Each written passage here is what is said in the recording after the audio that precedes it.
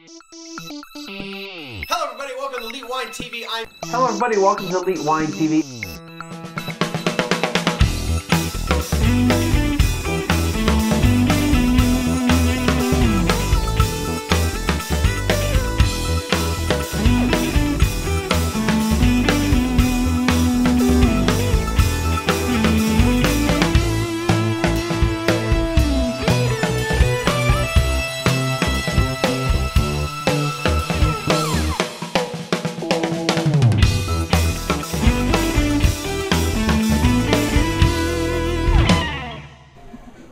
Hello everybody, welcome to Elite Wine TV. I'm your host Mark Fusco here for another episode of the show, and I've taken it on the road for a little bit. I'm over here at the Westin La Cantera here in San Antonio. We're at Francesca, the restaurant here. Can't really see the view too much because the sun's coming through, but it's a wonderful view. I've been here a couple times.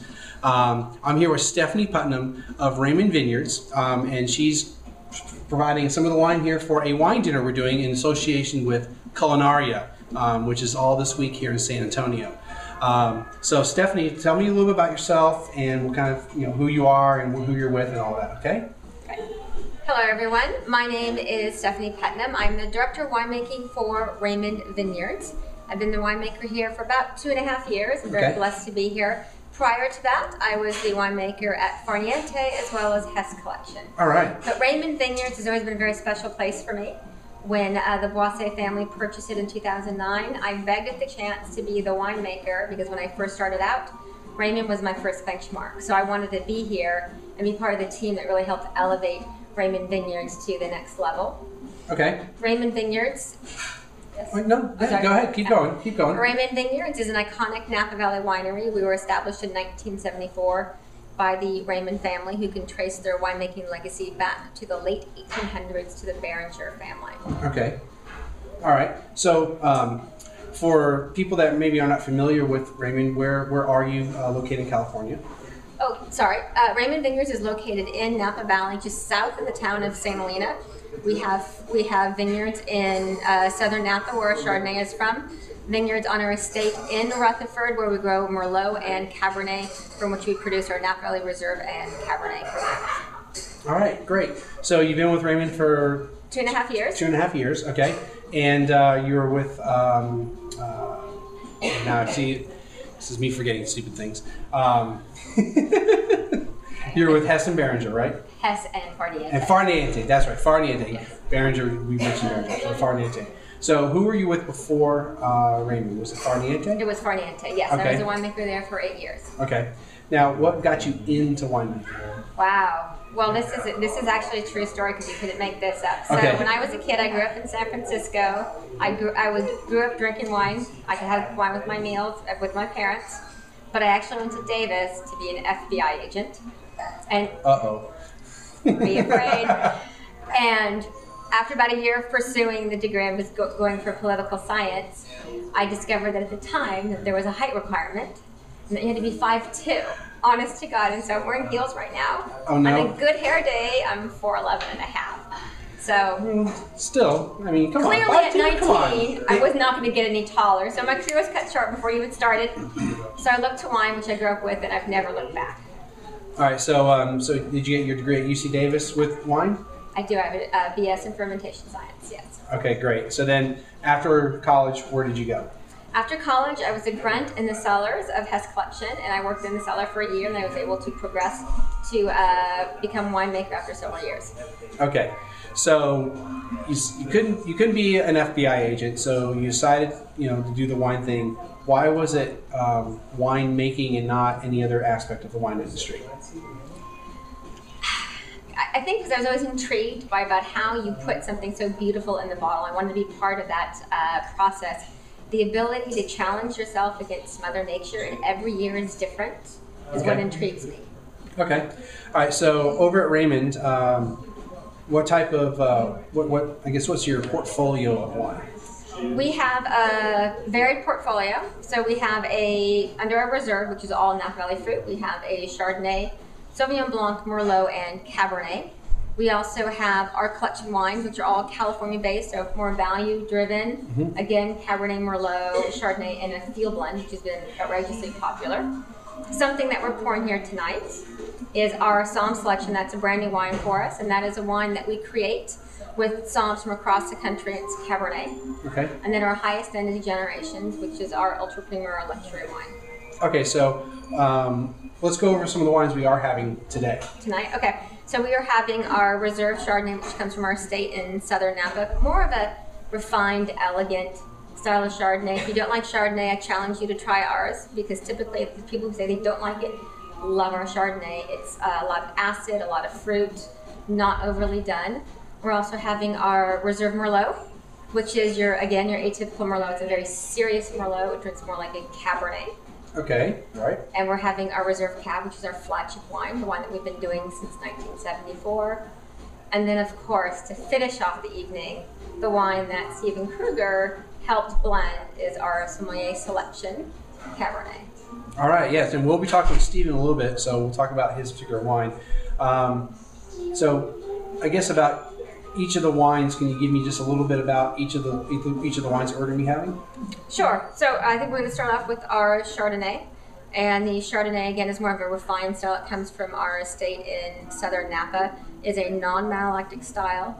So it's got a nice crisp acidity. It's a food wine. It's a partial barrel and stainless steel fermentation. So we like to really highlight the fruit. There is a small amount of wood in there. Again, we want the oak to really lift the fruit but not overwhelm the fruit. Everything is surly aged, meaning stirring the lees every 2 weeks in the tank or the barrel to get a little bit more creaminess, okay, a little bit more length, but it's really more about balance on this wine. All right.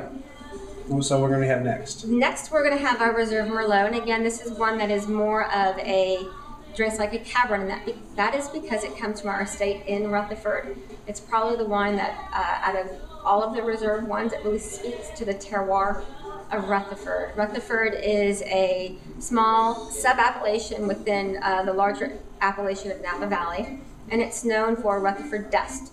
So it makes wines that have a lot of minerality, some clay, earthy characters, mushroomy, very meaty wine, also a lot of structure and firm tannins. And so that Merlot has a lot of firmness and a lot of structure to it. It still has your classic black sherry, but it has a lot of structure, and that's why I say it's more of an atypical Merlot. It drinks more like a Cabernet. In fact, I blend Cabernet in to help soften it. Okay, well, how much is it? I'm sure every year is a little bit different, but about how much Cabernet? Roughly 10% or so. It changes a little bit, but that's on average in general. Okay, all right, and then after that, what are we going to have? After that, we're going to have our Reserve Cabernet, again, which is our flagship wine, the one that we've been doing since 1974. That is actually the reason that I am at Raymond today. I had mentioned earlier, I believe, that when I was at Hess Collection, that was the wine that I originally started comparing myself to. When I was at Hess, we had similar price points, similar scores, similar volume. So it was really the first wine that I started comparing myself to in terms of how are they doing versus what I'm doing. So the Reserve Cab is a very special wine for me. It comes from our estate in Rutherford and St. Helena. It is barrel aged for roughly 18 months, 100% French oak, about 35% or so New French. It's all extended maceration. I think the 2009 is about 27 days on the skin total, and I think it's the first wine, the first vintage from under the Boisset ownership that really shows you the direction that we're going with our wines. Okay, something that, I mean, I pretty much know this, but in reading books and reading articles and all the stuff and watching stuff, we talk about oak and all that, and it just kind of like you get these stats of, well, it's 100% such and such oak, and it's this percentage of new versus old. Tell me why you have a certain percentage of new versus old, kind of how it develops the wine. Well, determining the amount of new oak versus old oak is all about trying to create balance in the wine. So what you want to do is you want to create a wine that has the complexity and layers that oak can give it, and some dimensions without trying to take away from the fruit. And so it's about finding out which wines or which oak percentage works with your wine. Our Generations wine, which is our ultra premium wine, is typically higher oak. It's about 50 to 100% New French oak, because we make that to be a bigger wine so it can stand up to more French oak. But with our Chardonnay and our Cabernet, we're making that to really highlight the fruit and the texture of the wine. And if it's too much oak, sometimes you take away from the texture of the wine. All right, so there you go. It's good to get a good explanation of that. I mean, one of those things wine people tend to, at least wine people where I'm at, tend to know what it's supposed to be, but a lot of my viewers may not understand that. They just hear oak and French and American and new and old, and they're like, yeah, I don't get it. It's just an oak to them. So that's why if I have a winemaker, I can, not that Stephen wouldn't know, because Stephen definitely would obviously know all this stuff, but it's good to hear from a winemaker too, because you live it every day. All right, so talk to me about how the terroir is a little bit different in Rutherford than the rest of Napa. So the terroir of Rutherford is really, terroir really comes down to soil, air, and climate. So it's really all about the physical space. It's more than just the soil. Rutherford is a warmer climate, but also has heavier soil, so it tends to really slow down the ripening process. If it weren't for the heavier soils, I think we would get fruit that would ripen too fast. You would get physical ripeness or sugar ripeness without getting actual physical ripeness. And so the balance with the soil and the heat really allows you to get the sugar ripeness at the same time as you get physical ripeness. All right, and I think that's something where a lot of people don't understand. The grape could be ripe, but the sugar levels may not be where you need them to be, correct? Right, exactly. And sometimes the sugars can be too high, but you can still have green flavors in the wine, and so you don't have physical ripeness. You want the balance of the numbers and the physical ripeness. All right, cool. Well, Stephanie, it's been really great to have you here on the show. We're going to wrap it up with this segment. We're going to move on to our next two guests. So I do want to appreciate you taking some time with me. Thank you. Thank you very much. Appreciate it. Thank you very much. All right. All right, everybody. We are now with Stephen Krueger. Here, he's the somm here at Francesca. Here at the Westin La Cantera, and he's going to be the somm for tonight. Well, he's the somm here, but he's been the person that's been really putting all this together with the wine, and with Chef Eric, right? Ernie Estrada. Ernie. I don't know why I said Eric. Ernie, and I even knew this. Yeah, so Ernie's been with us for many years now, and he's an incredible, accomplished chef. He's able to put together flavor profiles and layers of flavor in a way that I haven't seen any other chef be able to do. And it's been gratifying to work with him over these many years. All right, great. So let's get introduced to Stephen. So Stephen, tell me a little bit about yourself. Who you are. How did you get into all this, and how did you get over here to this wonderful place, Francesca? Well, I worked in restaurants for many years. I'm from San Antonio, which a lot of people ask me. I guess they don't realize that I am from San Antonio. On my dad's side of the family, I'm 5th generation in the area, so I have some roots here. And growing up, I didn't know, had never heard the word sommelier. And before we opened the resort, one of my bosses had mentioned sommelier to me, and I didn't know what he was talking about, honestly. And then when we opened the resort, we had Virginia Phillip, who's going to be here tonight for the Raymond Dinner. She came and she taught classes here at the resort, and recognized my passion and my interest in wine, and got me in the Court of Master Sommelier's certification process. And so I got my certificate in 2000, and then began working with the wine program and alcohol sales here more and more over the years, and have been teaching the staff here and refining our wine list, making it a little better every month, and just having some great dinners, some great events, and being in a dream situation, a little piece of paradise here. Okay. So you've been here for quite a while in the capacity as a somm. Do you see yourself pursuing the master, or are you comfortable where you're at, or you haven't decided yet? I've taken the advanced exam, but I haven't passed it, so I need to study more and reapply. I would like to achieve the advanced, and then if they deem me worthy, they'll invite me to the master's level. Okay. Is that something that you want to pursue, or is it as far as the master level? Oh, absolutely. All right, and I mean, there's a movie coming out soon. I'm pretty excited to watch it. I've actually met some of those guys in the film from going to Texom. What drives you to want to pursue pursue the master? Because I'm watching the preview of the movie and talking to some masters, it's grueling. It is. The advanced test was very difficult, and it's a fascinating, life encompassing subject, and if you I guess fall into that abyss of learning, you want to be able to kind of sink or swim, I guess. Okay, so your role here at Francesca, you're the somm. Kind of go over what do you do? Because I mean, a lot of people. First of all, just like you, I didn't know what a sommelier was, and I had a boss somewhere else that said, "Hey, we'll pay for your education," and I ended up paying for all myself, but because I ended up leaving the company and moving to San Antonio. But the same idea. We have this. This is something that you might be interested in. I was the only person that said yes, I'd like to do this. But kind of describe what your role here is at Francesca. Definitely the glamour side of it is walking the floor during dinner service and meeting guests that are enthusiastic about wine and curious about wine and wanting recommendations, wanting to taste new and different things. That's a very gratifying part of it.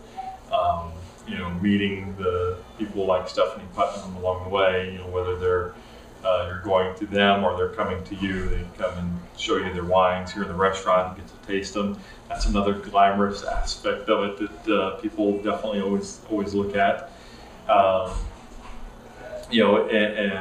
People will openly, express their envy of your position when they see those parts of it that people never seem to be around when it comes time to do inventory, or when the 100-case delivery comes and has to be put up on the shelf. All of a sudden, all the helpers are disappear.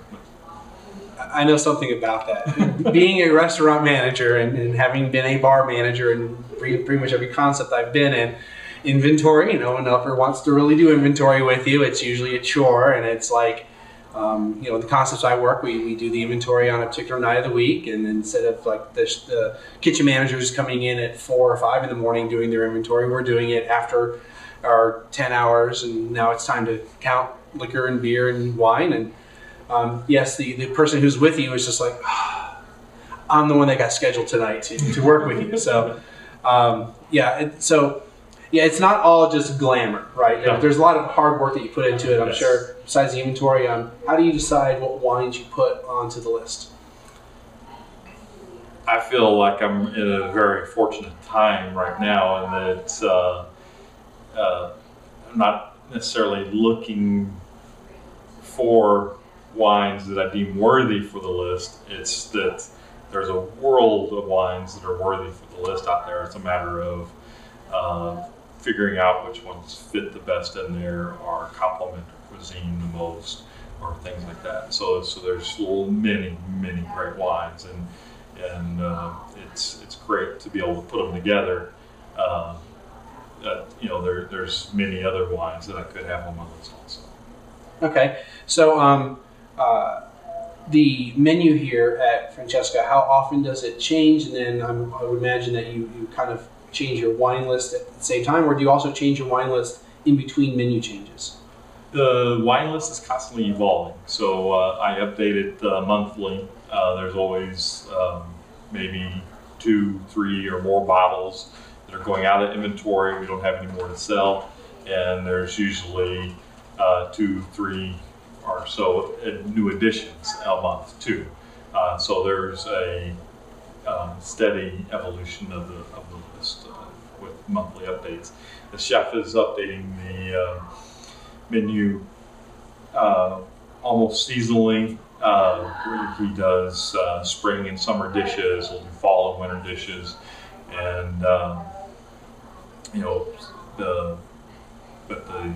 wine list is a constant change. Okay, when you're doing the wine list part of things, and you're pairing it with the menu, are you when the new menu comes out, do you kind of know ahead of time so you can kind of plan, or is it more like you just kind of know what chef kind of his style or the type of ingredients he uses, and you just kind of work on the wine with that? There's a lot of southwestern flavors and San Antonio flavors in the chef's cooking, and that would involve chili peppers and some spicy complexity. There's also masa often used and things like that. So those kind of reoccurring ingredients, I would say, lend themselves to things like Viognier for white wines, and also Syrahs for red wines. And so, I mean, we have a staple of wines on the list that will top on those ingredients. All right. And then we're going to have the Beckers here. I won't probably have a chance to talk with them, but we're going to have some wines from Becker. How much Texas wine do you incorporate into your list? Quite a bit. We are becoming known for our Texas wine selection. I would say we're over 36 Texas wine selections now out of a list that's 175 wines. So it's a significant amount, and we are steadily trying to grow that as we find great world-class Texas wines. All right, that's a lot of Texas wines. In other restaurants that I've either worked at, which most of our wine lists are not really that great, or they're okay. They definitely don't match up to this type of level. Or just going out to other restaurants, really Texas wines don't seem to really have a prominent spot on these lists. Is this because the Southwest cuisine really lends itself to the Texas wines? Well, it's been rewarding, kind of gratifying for myself as my wine career has advanced. The Texas wine industry has been improving, and so I kind of started out serving, let's say, Texas Chardonnay, and would often blind taste guests on Texas Chardonnay as California Chardonnay. Unfortunately, in that instance, the Texas Chardonnay is usually losing. But as I became more savvy and met more Texas grape growers and winemakers, and figuring out that we're a hot, dry climate that lends ourselves to things like the Viognier, Syrah for reds, Tempranillo also for reds, is doing great here. Those hot climate grape varieties are doing phenomenal. So now I can pour a Texas Viognier side by side with the California or French Viognier. Mm-hmm. The Texas Viognier would probably win. And the Tempranillos are coming up like on that world-class level also. And so as the wineries are figuring that out and we're experiencing them as wines in the bottle, we're definitely getting to add more and more of those and feature them in our Texas wine tasting in Steinheimers daily. Between 5 and 6, we pour 2 ounces each of 4 different Texas wines, and the flight is $10. And we have 20 different Texas wines in that lineup, and so a guest can come back 5 days in a row and not duplicate a wine, and they get kind of a master's course on the Texas wine industry and then where we have been, where we are, and where we're going in the future. Awesome. I mean, and being somebody that lives here in Texas and knowing that Texas is, it definitely is compared to California of 20, 30 years ago, and we're still catching up. But yet we've been making wine in Texas for as long as they have. I understand that the wineries, the winemakers are really trying to figure out what works for us. I've talked with quite a few winemakers, and a lot of them really compare us with Spain, and seeing that so Tempranillo is really becoming a lot more planted. Is there anything else that you see as being something that has potential for? I mean, Texas is huge, so you can't really just pinpoint just one thing. But say Hill Country, is there other grapes that might be up and coming for us? You mentioned the Syrahs already. I know a couple of wineries are experimenting with Aglianico, Italian red grape. seems to be hanging on the vine longer than other grapes, and has some potential. That'd be another kind of strange grape name for Texans to learn. Yeah, I guarantee you a lot of Texans would not know how to pronounce that grape. Well, you know, they're learning how to pronounce Viognier and Tempranillo and Blanc de Bois, which is a hybrid grape that's doing well here. The black Spanish has a lot of heat around it, if nothing else, where everybody's interested in it. Time will tell how well it does for us, but definitely our success is going to range with what we currently think of as other grape varieties, and not with Chardonnay, Pinot Noir, Merlot, and things like that. Right, and then I see that because the Texas winemakers have been experimenting with some of the other things that they're seeing that maybe we're not. It's not that we can't grow Chardonnay, Merlot, and Cab. Maybe there's some other grapes we should look at. Let's talk about tonight with the wine pairings with the food. So let's kind of go over the menu with that. We're, like I said, blessed with Ernie Estrada working in the kitchen prior to this event. Chef Estrada's tasting each of the wines, and with me and a couple other key people here at the resort, and we're taking notes on what we experience in the wine, and then talking about what we might expect for the dishes and flavors. And so Chef creates menu items to perfectly match the wine. And it's amazing the food pairings that comes up to match the wines, and how great his palate is in that aspect, and his creativity in making the dishes. So that's definitely exciting. He's got a cucumber soup paired with the Provençal from Becker Vineyards. Okay. That's a phenomenal food wine pairing, and striking with a bright green soup and a pale salmon pink wine. And so, I mean, it's visually exciting and exciting in the taste buds too. Other I think striking thing is that the chefs wanted to put the Sommelier selection Cabernet with the dessert course, and so they put this chocolate banana creation together that mirrors the flavors in the wine, and so we're taking what we often think of as your main course wine, Cabernet, and putting it with dessert. And it's another exciting, unexpected food and wine pairing, compliments of our chef. So let's kind of talk about the Sommelier selection wine. Talk to me about what type of wine is it? Why did you go to? Why did you pair up with Rutherford rather than somebody else?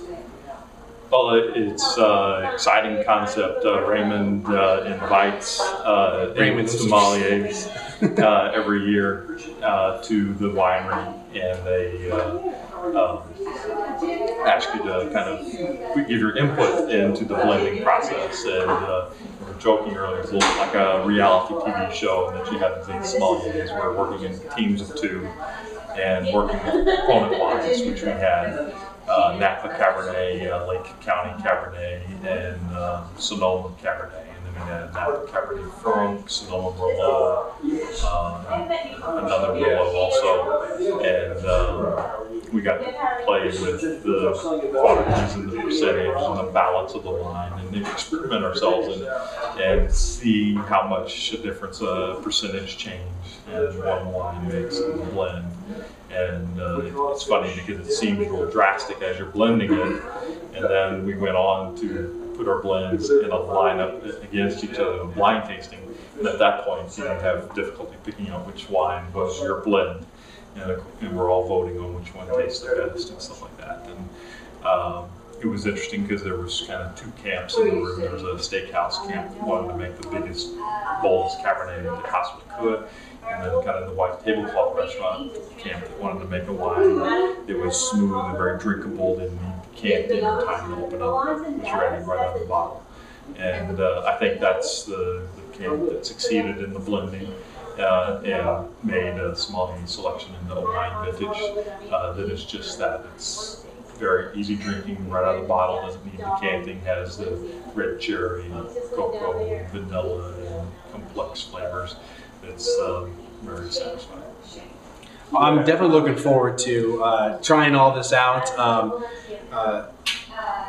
I don't get to do this very often, so I'm off from the day job all week, and I think I need to do this every week for Culinaria, be off for the same week as they are. Vacation time. Yeah, take vacation. It's a working vacation. But I'm very excited to try everything that's on the menu, try all the wines, and the pairings, because this is something where, what I do is I tend to just try the wine and I kind of think about what pairings would go well with it, just based on my culinary experience, which is not very broad, but much broader than it was, say, 3 years ago when I really started getting into all this.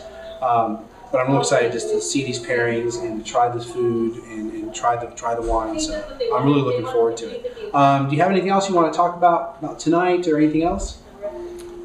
Well, it's definitely an exciting event. It is a great moment for me in my career, because we're able to have Dr. Becker and his wines here, the Raymond Winery, Virginia Phillip, who mentored me, got me in the sommelier program, is going to be here. So it's definitely personally gratifying, and it's going to be an exciting night to the wines and the cuisine. Awesome. Well, we're going to wrap it up for this segment. It's been a pleasure, Stephen, to have you on the show. Thank you. And actually talk with you a little bit more than just kind of a hi. We've met a few times, but we really haven't been able to really talk a whole lot. So it's really great to come in here and talk with you for a little bit. And again, I just want to thank the Westin and Francesca for allowing me to come in, take your time, and to get your thoughts and how everything's going to be for the show. Thank you very much. Thank you. All right, appreciate it. All right, so now I have Chef Ernie Estrada here with Francesca here at Westin La Cantera. We're going to talk about tonight, and we're going to get a little information about him, see who he is, and all that. And I really appreciate you taking some time, because we're getting pretty close to the dinner, and he's agreed to spend a few minutes with us. So tell us a little bit about who you are and how did you get to Francesca? Of course, I'm Ernie Estrada. I've been here in San Antonio all my life, born and raised. I used to work for a great executive chef named Franz Hendricks out of Bistro Time, the first bistro in San Antonio, which is actually the first restaurant in San Antonio to actually serve Dr. Becker's wine here. Okay, cool. So that's pretty much my background. I learned everything. I did a 7-year apprenticeship with him, like we used to do in the old days. And then I found an opportunity here. I took a step down from sous chef just to be a cook here, to actually work with a consultant chef, executive chef Mark Miller, which is pretty much the grandfather of Southwest cuisine. So I took that demotion just to get here and actually work with him, and he was a great guy to work with. I mean, he was amazing. Taught me a lot of things, how to layer flavors, and think about.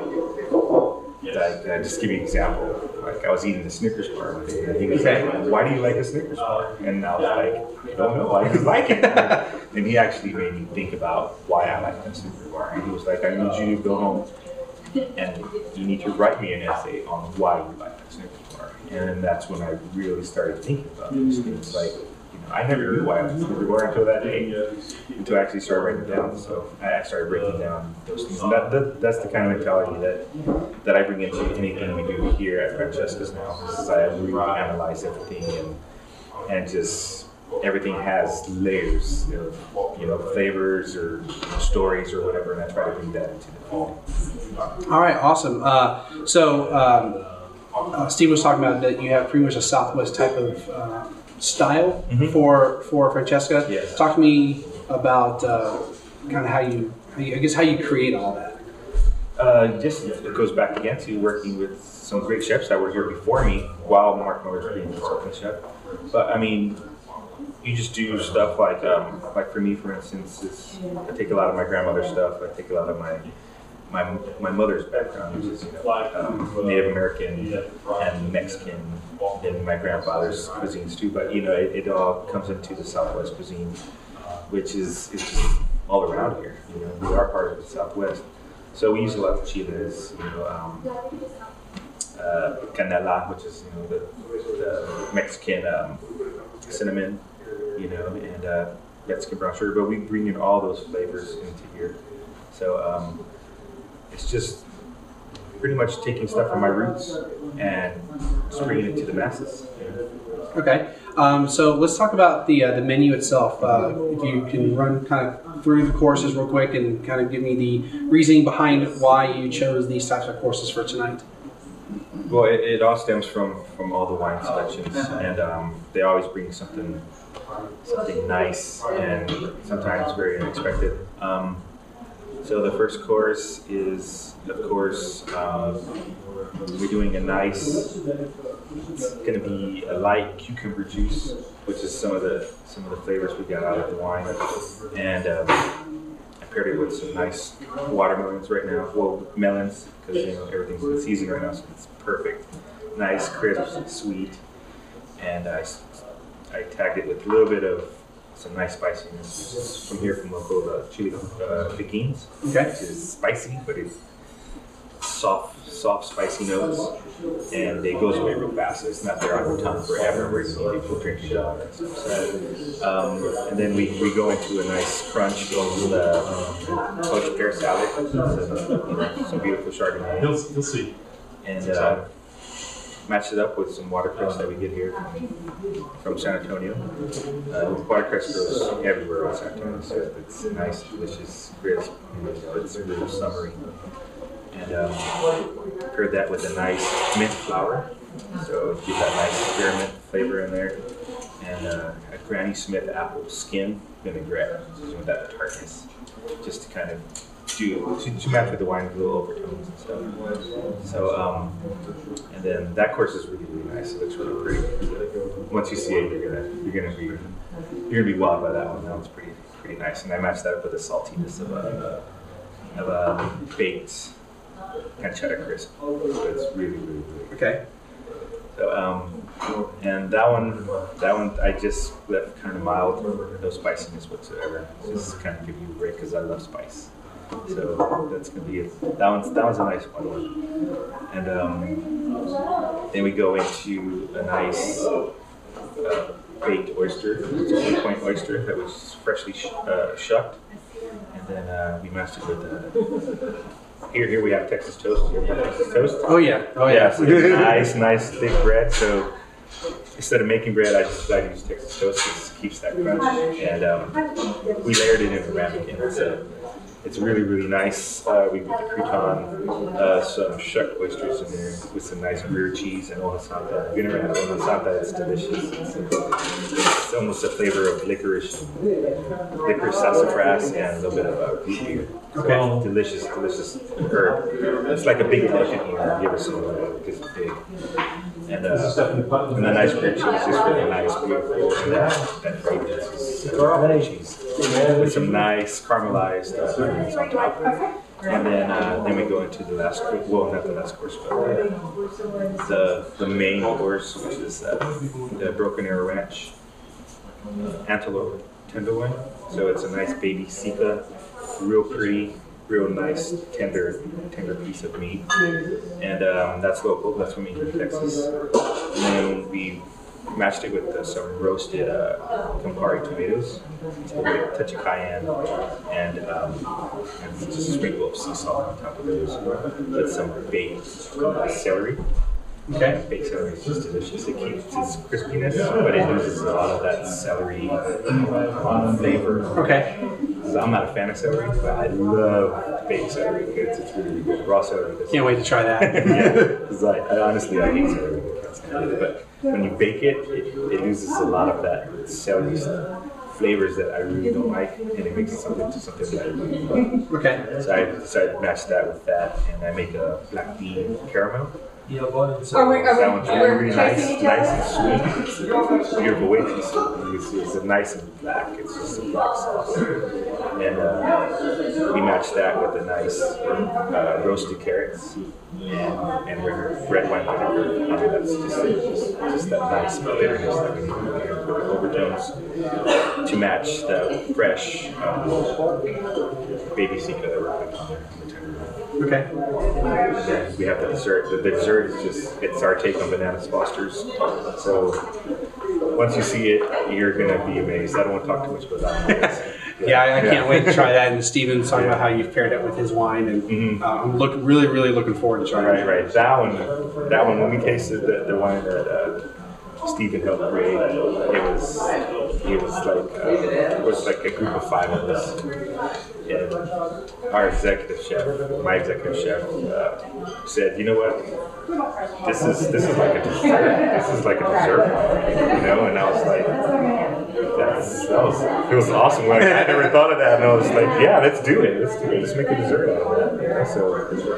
So we matched it up with the dessert, and it turned out to be a wonderful pairing. It was a good surprise. It was a really good surprise because it doesn't have that dessert wine flavor to it. Right. But the wine just matches well with the dessert we created. It's amazing. So you're in for a treat tonight. Really nice treat. So it's just not, just my input on everything. It's here everybody puts their input, and we just make something. Awesome. Well, as you can see, we've got some people coming in behind us, so they're starting to let some people in because the event's getting ready to start here. So I'm going to go ahead and wrap things up, let you get back to the kitchen so we can make that, make sure all that amazing food comes out perfect. And I really appreciate you coming in, or coming by, spend a few minutes with me. I cannot wait to try all this stuff associated with Culinaria. I'll have some other stuff going on. I've got the grand tasting. I'll be interviewing some people with the grand tasting on Saturday. So look for that. That's probably going to be another week since this is a weekly show. I've got all this Culinaria stuff, and I don't have all the time to put it together. But again, really appreciate you. I appreciate the Westin working with me and allowing me to come in and do some filming, and that's going to be it. As always, thank you for stopping by. Stop by the website, leave some comments below, friend me up above, and we'll see everyone again next time.